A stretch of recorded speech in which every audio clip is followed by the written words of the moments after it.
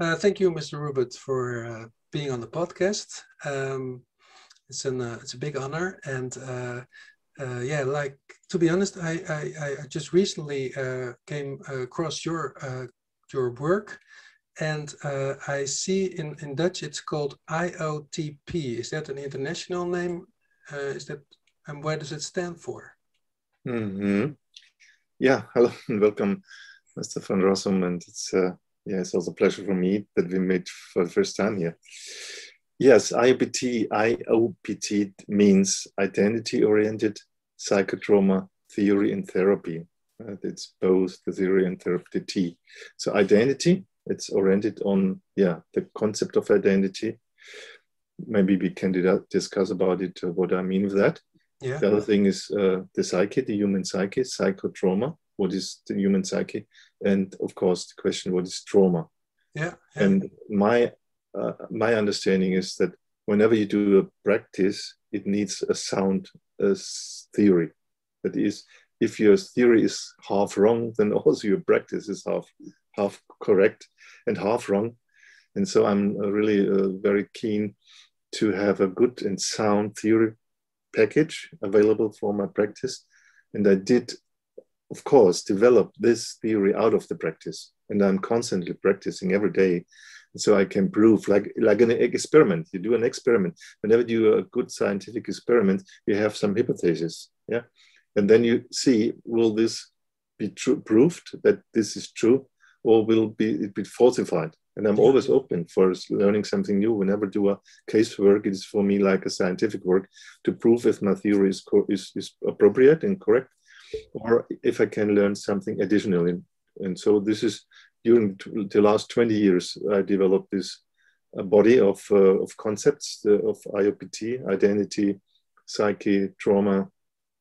Yeah, what is love, what is sexuality, what is the victim-perpetrator dynamic, and also what is the connection between the psyche and the body. So these are also very important keystones of my work altogether.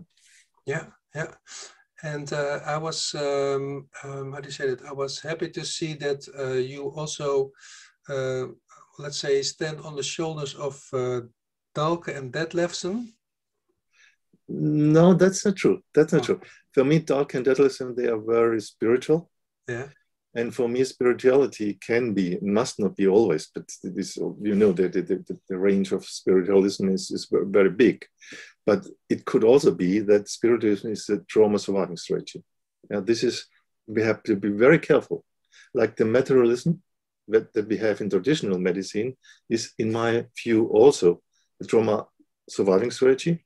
Not looking, for example, to emotions, not looking to the human psyche, thinking that the body is the body without a psyche, without a soul, or what they call it. And if the body is mere machine or an object that you can treat without any respect on the psychological side. Yeah? And the same can be in spiritualism, that you treat yourself like as if you do not have a body. Yeah, as if you have an out of body existence, and that your soul continues to live after your death, or maybe before you are born, already your soul exists, or you have former life. All these things, they are widespread in the realms of spiritualism.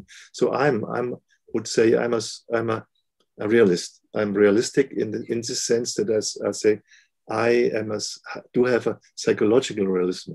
A realism that is based on the knowledge and understanding of us human beings, how we develop on a psychological level. And the psyche always is connected with the body. There is no psyche without a body, and there is no living organism. Only a dead body is without psyche, but all living organisms do have a psyche. Yeah. And so it's not only special for us human beings that we do have a psyche. It's also for every living being, every living organism, it must have a psyche in order to have the contact with the outside world. And so this is then, as human beings, we do have a specific human psyche that is designed for the needs of humans. Yeah. This is my definition then, that the human psyche is a tool process information for the needs of the human organism. And processing means you take in information, what's outside the organism, what is there, perception, then you process what you perceive. That then means you feel, you're gonna transform perception into feelings and further transform feelings also into thoughts, into mind, into knowledge, a cognitive thing. And additionally, we have in this tool the capacity of imagination, the capacity of storing memories. We have also the capacities to connect the information with our actions, the actions of our body. And we have in this also the capability of having a sense center that is called the I, my I, reference point. And also we do have something like you call this is a free will, where you can make decisions. So this is a very complex, the human psyche is quite some complex, yeah, because the human psyche not only can process information that comes from outside, you also can process the information that coming from inside this quite complex organism. And so you also can reflect, yeah? You can make a reflection about how my psyche works. And this is also very important to correct these processes, because as we know, they become under the influence, they can become erroneous. They can make mistakes, can have wrong perceptions. The feelings are not appropriate to what you experience, and your thoughts could be not correct, and so on. And so we need also a self-correction tool within the psyche. And this is the end what you are doing when you're doing psychotherapy. We make self-corrections, auto-corrections for the psyche when the psyche is somehow, and then we come to this concept of trauma, is traumatized. Because if you're traumatized, these processes that helps you with your psyche to fulfill your needs, and the needs are, in the first hand, self-preservation and also the need for procreation. This is two different needs we have as human beings. And under the condition of trauma, this psyche that normally works properly, a fantastic tool. Yeah, really a big tool that serves our needs. But under the influence of trauma, it can be devastated in a big amounts. And this is what we see. Then we see that the people have severe difficulties in their life. Yeah, how they live together, how they, yeah, also all sorts of illnesses and all sorts of relational problems. And then we need help, because under the condition of trauma, this autocorrection of the psyche does not really fully function. No. And you created your own form of psychotherapy. Over the years, because I didn't start with something completely new. I started like a traditional psychotherapist with knowledge of cognition and knowledges about psychiatric diseases, illnesses, and so.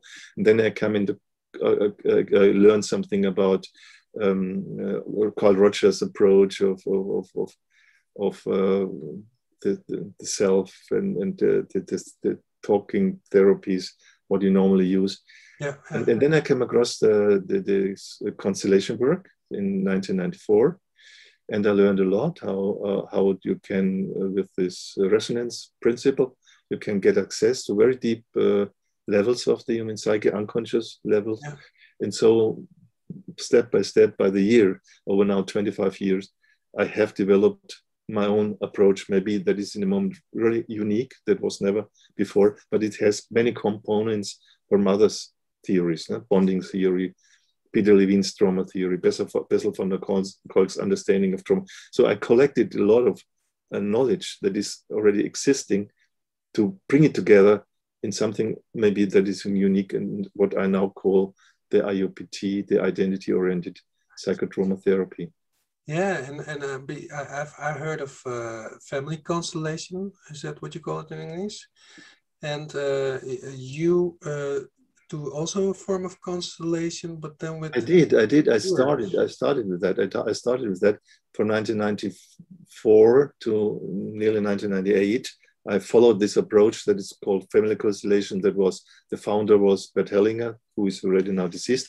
Yeah. And then I learned that the method using other people, using you, for example, as a family member, and they can, when I say you are maybe my father, you can reflect something from him without knowing him, Yeah. but you could do it. Yeah, Yeah.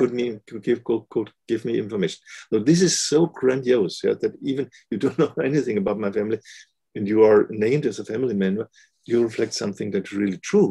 Yeah. Yeah. So this is unbelievable. It's an unbelievable thing. And so I learned that I have to continue to go on with this method. Also, I did not trust any longer what Hellinger and others said about the family and the concept of family, the concept of the soul. It was for me too spiritual, yeah, in a way. It was not in accord with what I know elsewhere. And so taking bonding theory and trauma theory, combining this with this fantastic method, yeah, using others as what we call in this times representatives. Now I call them resonators. Using the resonance principle, it's so deep. It's going so deep in the human psyche. Even, and this is what I have developed over the years, even the first moments of our existence, the first moments in utero, we can come there with the help of resonators, and you learn a lot about what's in the end, of course, stored inside you, because it's all there. Yeah, the organism is a big container of all your experience, life experience, especially, of course, those life experiences that are important for you. And the trauma life experience is important. You can't forget it. It will be stored inside you, and so you can bring it out. And though this resonance method, yeah, the method how I work is like as if you bring the inside out and outside. Yeah? If this was hidden inside you, in your cells, in your organs, in your brain, but this you can make visible by the help of resonators. Yeah, and this is unique. It's really unique. And it's you use it by saying a phrase, and then you have resonators who stand for every word. Yes, over the years, of course, I have developed this specific methods from condensing in even more. In the beginning, we had one sentence, and when we used a person representing this one sentence, only one, and then we had up to 20, because there were a sentence with 20 words, and then for every words we use resonator. And then we learned, of course, that one thing is too less, the other thing is too much. So how to find an optimum? And so I reduced from 7 to 5 to 4, and now I'm with 3 maximum. I offer people maximum 3 resonators, so 3 words, concepts, and the tendency is already going to 2. No? For example, when I'm doing resonance work, I do it for myself. I have done today. I have 1. I have already done with eye and my tooth pain to see what's behind this, and it's enough. Yeah. Only 2 with 2, and normally I take the eye in and then something else, and it's so enlightening. Wow. You get so much information, and you come. What is very important, you come to the point. You come to the emotions.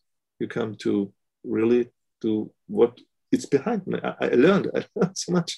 I learned so much about the whole region here of my mouth, the chin. So I feel much freer. I did it around about 12 o'clock this day, and I feel so much relieved since then. Amazing, amazing. And then you, every word you need a person for it to resonate, or can you take as a therapist every time a certain role? Do you need more people? No, yeah, of course I have tried it out in all variations. And the one thing is the group situation, and one thing is the individual therapy. Okay. And so in group situations, you make a choice whom to ask for resonance. And as I work with bigger groups, you have a lot of options for someone to resonate, and surely you find the absolute appropriate person. And on the other hand, I do it also in individual work, and then I ask people to find, let's say, some objects around them. Or in my therapy room, I have patterns, floor patterns that they can make use. And then you go yourself go into resonance. You put it in. If this is the self, my cell phone is my eye, then I take, maybe this is in front of me. I put my hand on it and resonate with it. Or you stand on the floor, have floor markers, stand on the floor and go in the resonance with that, and you feel what's coming up, and it works fantastic. Within seconds, you could change completely in your inner states. You can put in a second of a moment, you could be in a trauma state, showing something what's behind your, let's say, your symptoms. Yeah, well, I'm interested why I was emailing with Rupert Sheldrake this week about morphogenetic resonance. Mm-hmm. Why did you choose the word resonance? Because it is resonance somehow. I would say it's resonance. I'm sending out information. No? I'm the one who is the sender, and then I ask someone else to be the receiver. I ask you to be the receiver for example, my eye or my tooth pain, and then there is a process of information goes to you, and information goes from you to me back. Yeah, this is resonance.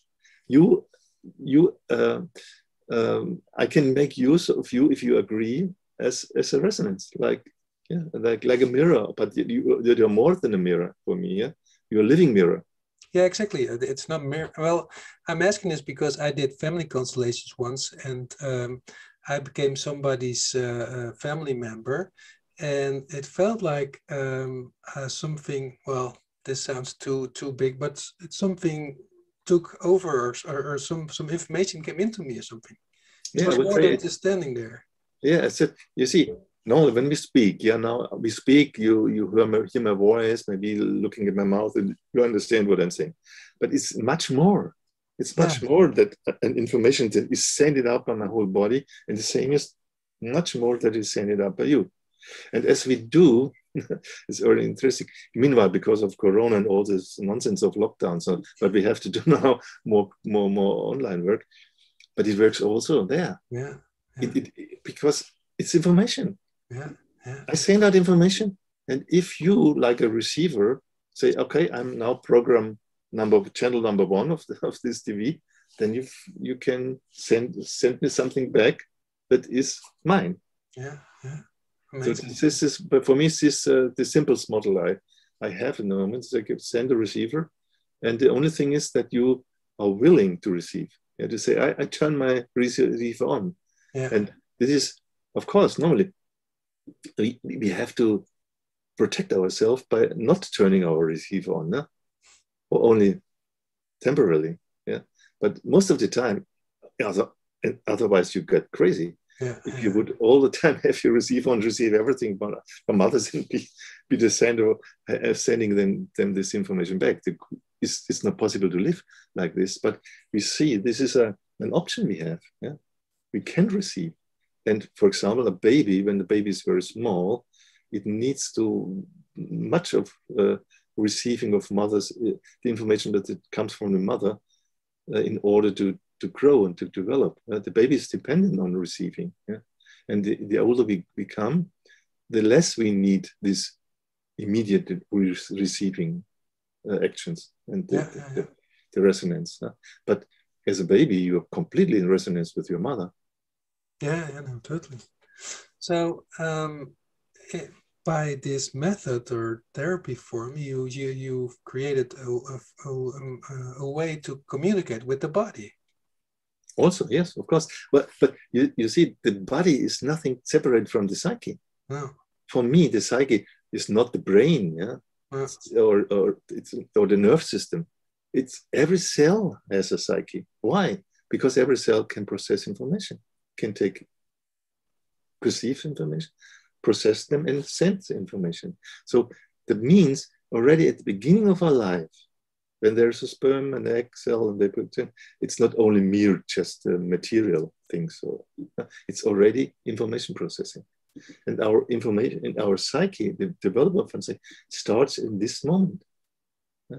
And so the psyche and the body are not separate. No.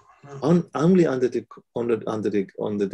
condition of trauma. If you are traumatized, then there becomes a separation process between the cells and your conscious processing of information.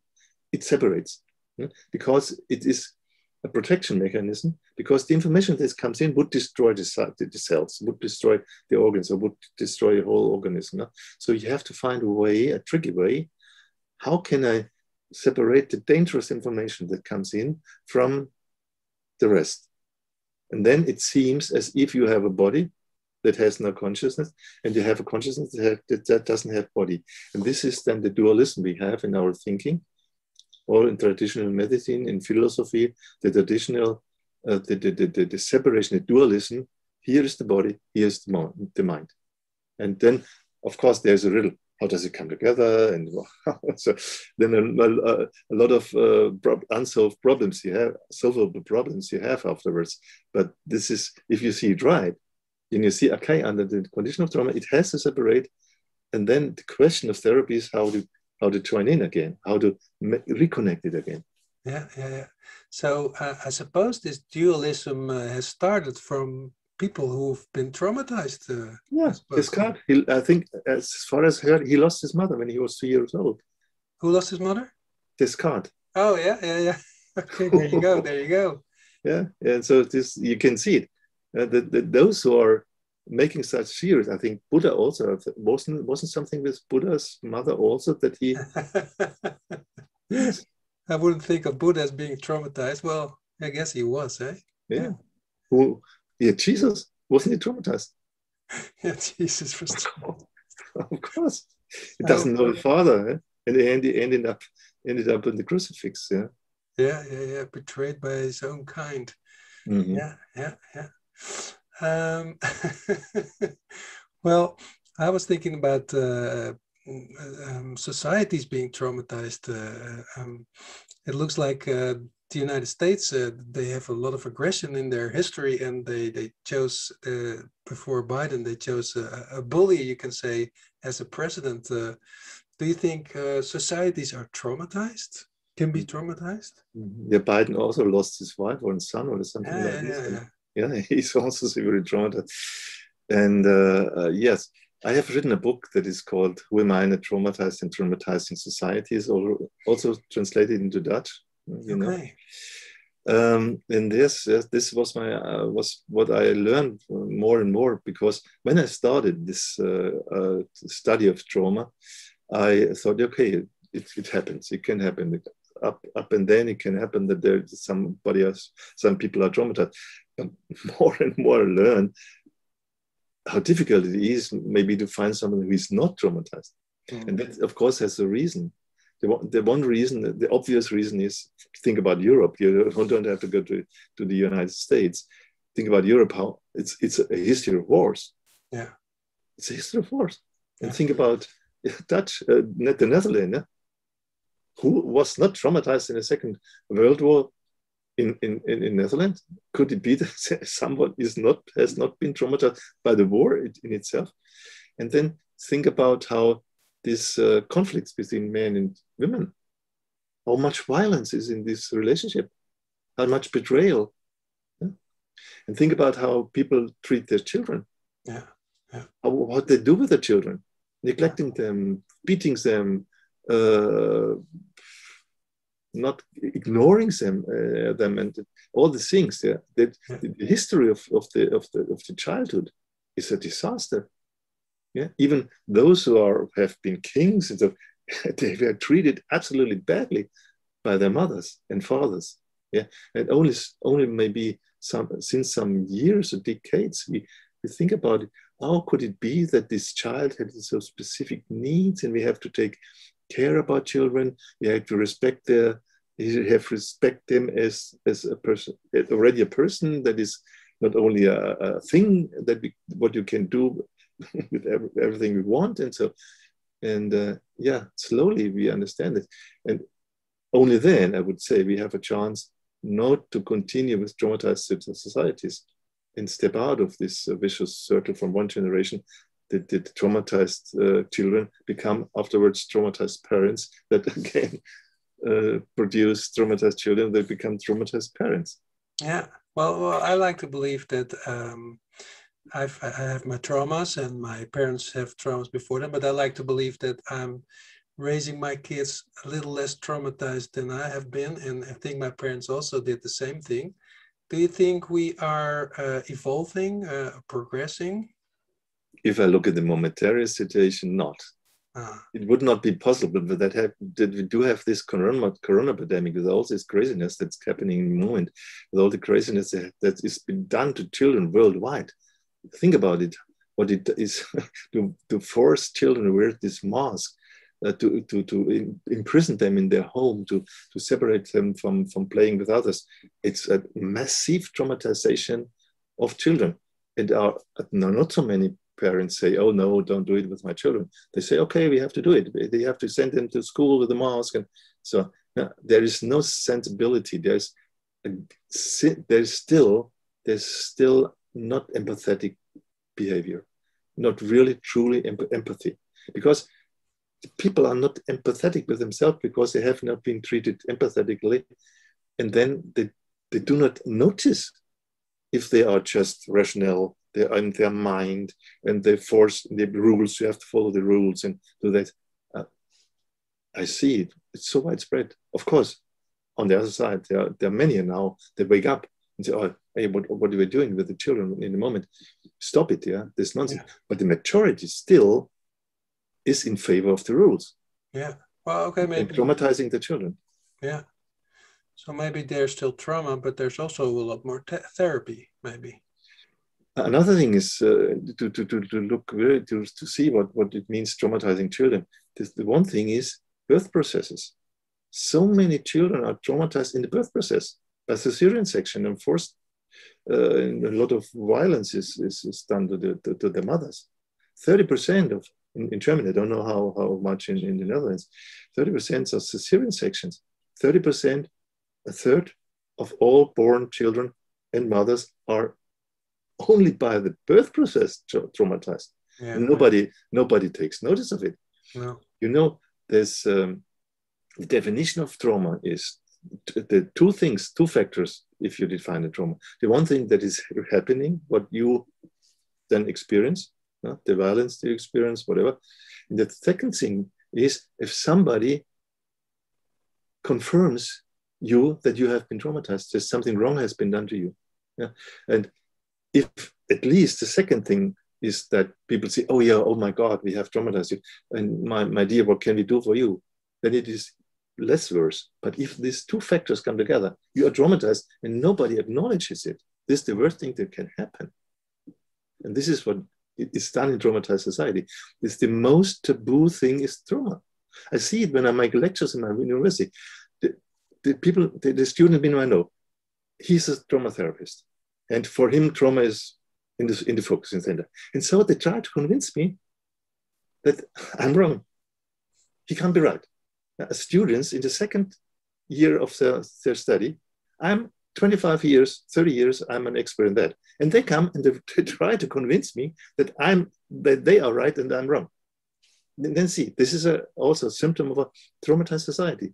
You do not want to acknowledge trauma. Yeah.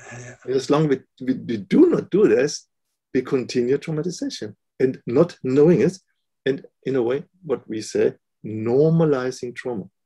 No, trauma becomes the norm. That means also that you take little children with 6-7 months old after birth, put them in the kindergarten crash for the whole day. And do you think that they can survive it without splitting? How crazy must you be to believe that a little child can be autonomous, be without the mother the whole day? Okay, true. So, yeah, we are still a traumatizing society. Well, I talked to a Buddhist teacher before, and he said trauma or suffering is a gift for growth. And nothing nonsense, yeah. This is how all this nonsense things, yeah, all the surviving strategies, yeah, not acknowledging traumas. At least it's the same thing when my students say, and Mr. Ruppert, what about resilience? Resilience. This is the key point. With resilience, you can manage everything, yeah. Without, and this is those ideas. They do not want to know the suffering. They do not want to really deal with it.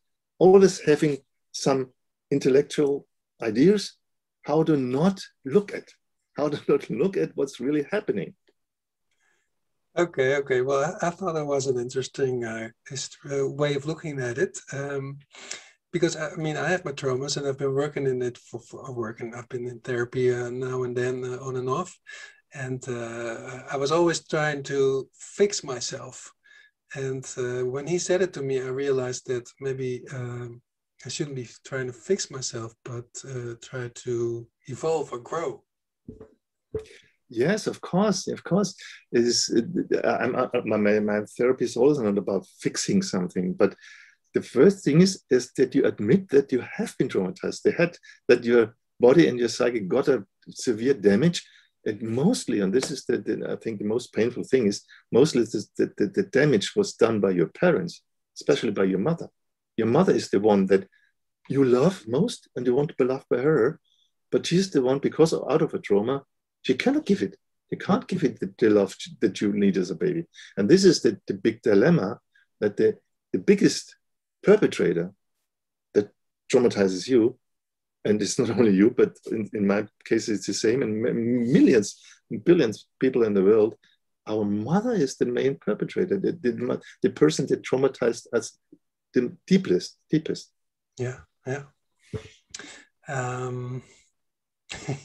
mother.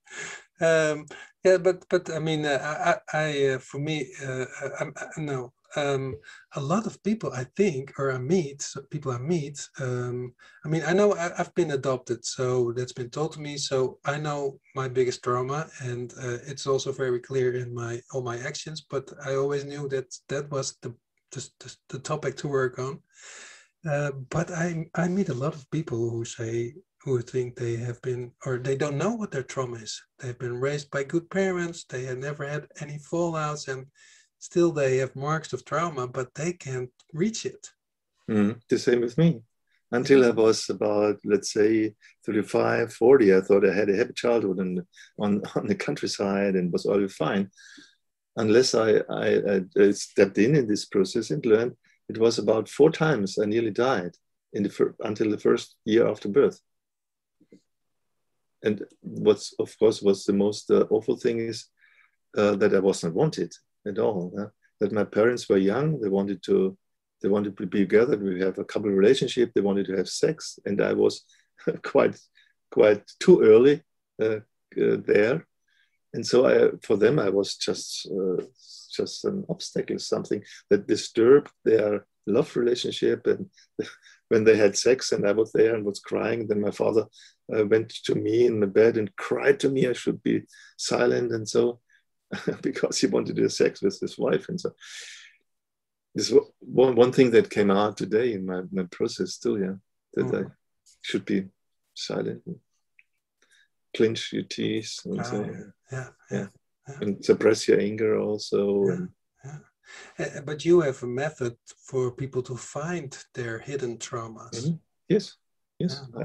Everyone who really, I can promise you, if you're ready, if you really want to explore your background, you explore your identity. Because I define identity as the sum of your life experiences from the very beginning when you started to learn until now. And if you really want to explore your biography with my method, be sure you can find out. Wow. You do not need any documents, you do not need any reports from parents, whatever. You can find out. Even I don't know if you know your mother at all, but you could find out how it was for you in her womb. Yeah. Well, I've been regressed back into the womb, and I've seen enough for now. Thank you. Mm-hmm. But Mm-hmm. but that's The amazing. birth test you can find. If you want to find out your birth, you can find out. With Yeah. my method, you can find it out. Right. So on a biological or physiological way, how does it uh, um, how does it stick in your body? Is it in your connections, your neural brains, or is it In every transmitted? cell, in Or every is it cell, in the but cells? it is in every cell, and the cell build organs. Then there are parts of your body. Today, let's stay with this example of my tooth. Yeah. You have your tooth, and you have your jaws, and it can be that in every single. For example, my wife had some skin thing coming out suddenly, yeah. And she made an operation, put it away, but it didn't really heal. Then I told her, look at it, maybe behind there's a trauma. And there was a trauma behind, yeah. So in even minimum things, it can be that this is a symptom. It seems not so important, but of course there are other important like cancer and whatever you can have. But behind every body symptom is an information. A body symptom in the end, what normally is called illness, it's the wrong thinking somehow, because first of all, it is an information given you from the body, information that is not otherwise expressed. For example, if I clench my teeth and suppress my anger, then my anger is not expressed. And we know this since long from psychosomatic. Every emotion that is not expresses is in a physical symptom. And so this is with every part of your body can give you information, and of course it is connected. The part of the body is connected with the type of trauma. For example, if you have some symptoms in the sexual region, of course it has to do with sexual trauma. Yeah. And this symptom of my wife's hand, it was because her mother, when she was 1 year old, she had a car accident, and the mother went to the hospital and was separated. And then my mother was separated for 2 weeks from the mother. For a baby, it's absolutely long. 2 weeks, absolutely too long, yeah. And when the mother came back, the mother, of course, they broke her arm. She still had the trauma energy in her arm, in the left arm. Wow. And it wasn't a process, of course, only we had medical treatment, but not psychological treatment. And then she came home and she couldn't take, even when she was home, she couldn't take her daughter up because it was too painful. It was too painful. It was too much trauma energy in this, and anxieties of the trauma, the shock trauma was still in the arm. And then what happened, the child, my wife is a 1 year old baby, she resonated with this anxieties, the panic of the car accidents. And so she carried inside her a type of panic that resulted from the connection. Of course, she wants to connect with the mother. This is the reason why you go on receiving. You turn on receiver. You turn on receiver because I want my mama. I want to connect with her. I want to emotionally connect with her. And so in this, you take as a child the trauma energies of your parents or your mother, especially your mother, in, and then after years, maybe you have panic attacks, and even do not know why do you have panic attacks, and not knowing that this panic attack is a result of the car accidents of your mother. Wow. And then the process when I work with my wife to separate this, and for her was a big relief after she shaked her body. She never felt like this, so free like this before, because whenever she was alive, and then the trauma energy is also triggered. And then you reduce your liveliness. You reduce the way of expressing your bodily needs, or you get stiff. Yeah. Because whenever then the trauma of the mother, trauma energy of the mother, and you're confused also. Yeah. And this is a very important part of my work. I also can offer that you become an adult. That you only are an adult really when you're no longer entangled with your mother, emotionally entangled with your mother. Otherwise, you stay a child all your life. Wow. And this is Of course, because it doesn't happen so often, yeah. Then we have these infantile societies, we have these traumatizing societies, because these are not really grown-up people, grown-up parents, grown-up teachers, grown-up politicians, grown-up economic leaders. They all are infantile because they're not separated from their mother. Yeah. And they repeat their childhood trauma again and again in the relationship with others. Yeah. That trauma keeps them in their childhood. Yeah. Yeah. Well, it's funny because I was always very insecure, and when I was turned 30, I would assume that some adulthood would come over me and would rid me of this insecurity, but that didn't happen. No. And now I just recently turned 50, and I did some EMDR sessions before that, and I told everybody that now I finally turned an adult. But I feel not that much more that insecurity, and I don't feel that anxiety anymore I always used to have. So that's interesting to hear from you. But you're right, infantility, yeah. So there is, we were talking about traumatized societies. I mean, it's impossible in this society with the way people give birth and all that it's impossible to be not traumatized. Yeah, because we are not aware of it, and there's so much fear. Of course, if you're traumatized and you survived, yeah, somehow you survived. Of course, you think now I'm safe here, and I have to just to suppress things, and then everything goes well. But this is an illusion. But the fear, again, being confronted with the pain, the anxieties, the pain of being left alone, and it's so big, yeah. And it's too big to deal with once. And this is also something what we as trauma therapists, we are very careful, slowly give people time, respect their limits. So this is what we do, because in a way we are then the good parents you never had before, the loving persons that are loving you and taking you as you are, not forcing you, not pushing you, giving you the space. And this of course can then encourages you, and also seeing the example from others. Others can do it also. That's the reason why I like so much the group work. And then you are encouraged to open up and okay, I can feel safe. And the most important thing of psychotherapy is to create a safe place. Yeah.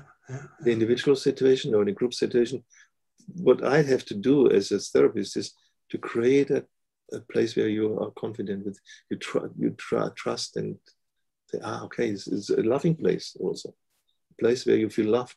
Yeah. Then you can open, then your trust start again because you, of course, if your mother traumatizes you, you're full of mistrust.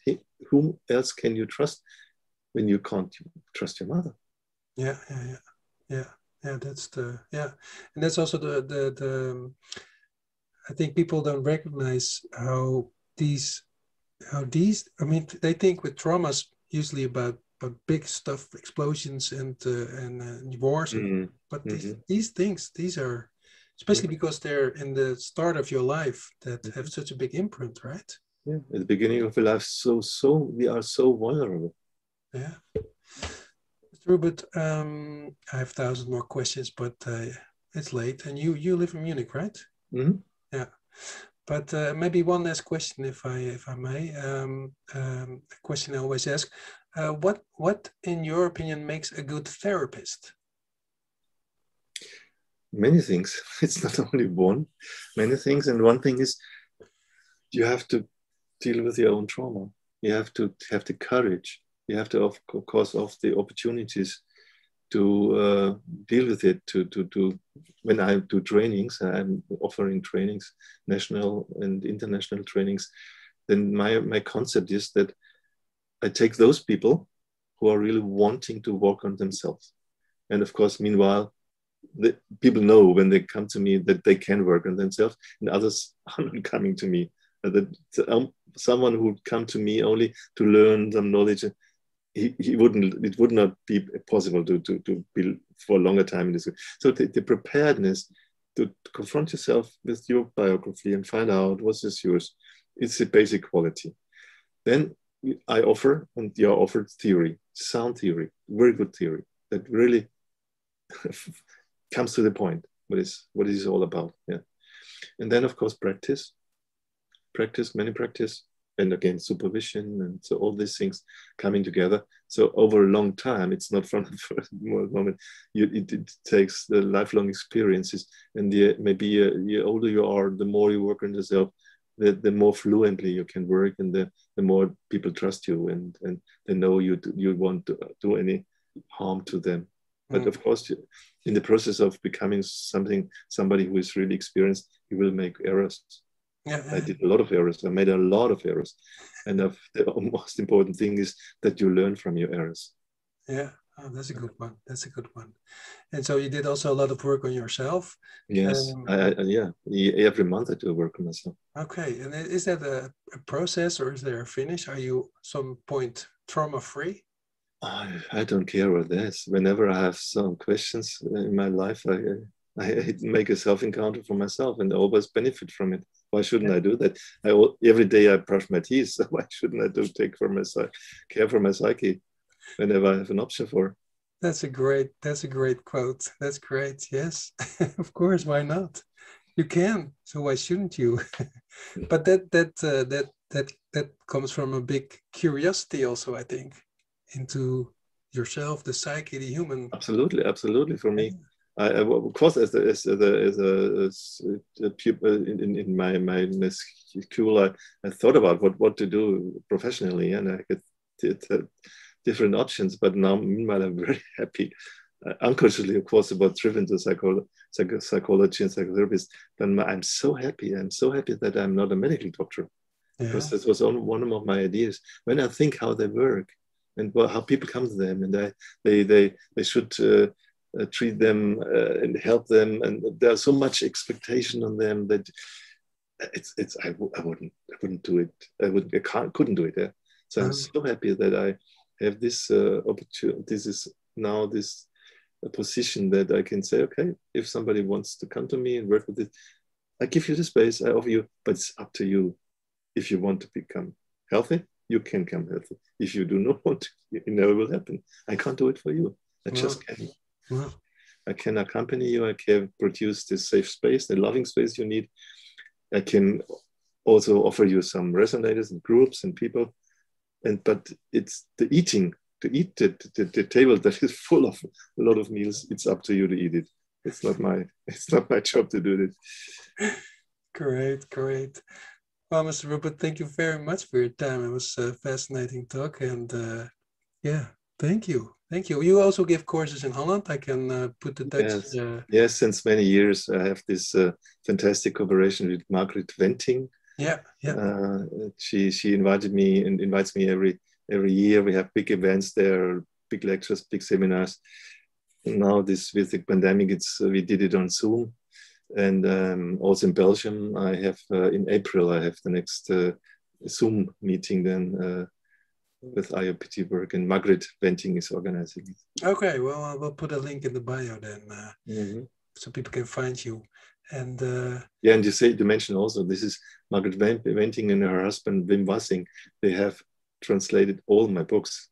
So this is also a privilege for those who are speaking Dutch, that all my books are translated into Dutch.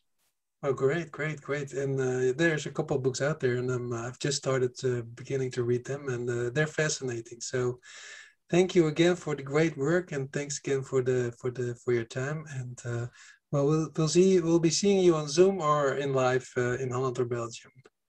Okay, thank you, Stefan, also for this inspiring talk with you, and your openness also to show yourself. It's also very helpful.